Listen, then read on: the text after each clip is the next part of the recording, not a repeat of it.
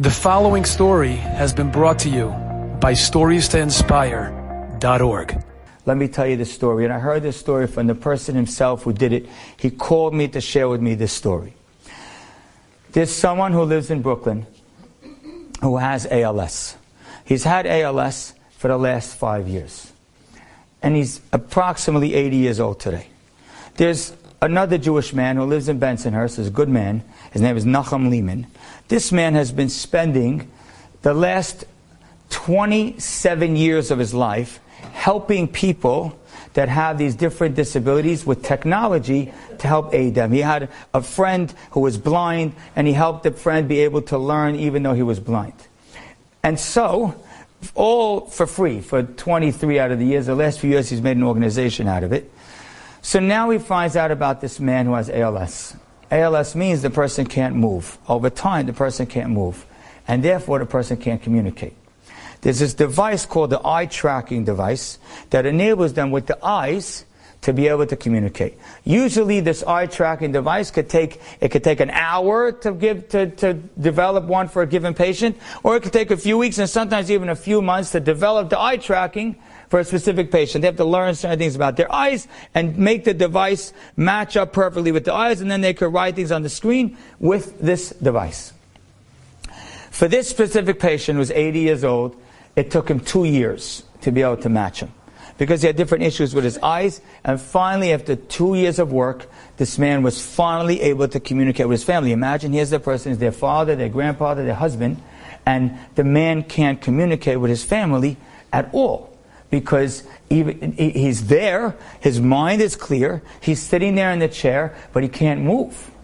And now finally, all of a sudden, this happened only 6 months ago, he finally made the eye tracking device after 2 years of work that literally synced perfectly with the man's eyes. And for the first time in over 2 years, this man is communicating with his family. And the way they could set up the device is it makes words on the screen, and then the computer can talk those words out. So if it says, "Hi, how are you?" the computer could say the words, "Hi, how are you?" Okay? 2 months ago, this 80-year-old man, 2 months ago from now, this 80-year-old man had a grandson that got married. And this 80-year-old man came up with an idea. He wants to make a speech for the grandson at one of the celebrations. On the Shabbat, because you're allowed to use this, most of the poskim say you're allowed to use this on Shabbat. He was going to make a speech for the grandson. He worked on it for about a month with this Mr. Lehman, or Rabbi Lehman. They worked on it for a month to be able to develop the speech. 3 days before the speech,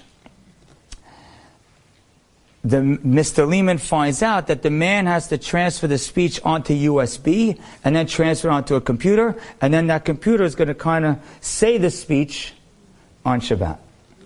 So he gets this USB, he goes to his office, he's got 1 million USBs on the counter, on his desk, he grabs one USB, and he comes to transfer this speech from the man who communicated with his eyes onto the USB. He plugs in the USB, and all of a sudden he sees a file that has this man's name on it. He says, "1 second, why do I have a file with this man's name on it?" So he clicks on the file, and here's what he sees. This man, and they all forgot it, this man 5 years ago when he was losing his speech said a lot of words into a USB, into a computer. He said the names of his wife, he said the name of all his children, he said the names of all his grandchildren, and he said some key words like, Shabbat Shalom, things like that, some key words that one day going to use. They put it on the USB, they completely forgot about it because the man hasn't been communicating, they don't have the eye tracker. This Nachum Lehman realizes that I now have this man's words on this USB. So he decides that at this speech, we're going to let this man, this 80-year-old man with ALS, have his speech that he prepared for a month, and it's going to come out on the screen, and then it's going to be spoken out in computer language. And the whole family's sitting there on Friday night, and they start hearing the speech, and they can't, they're so inspired that, the grandpa is communicating, he's been communicating for the past few months. They start hearing the speech in like computer words, like Siri talking. They're hearing the speech in the computer sound.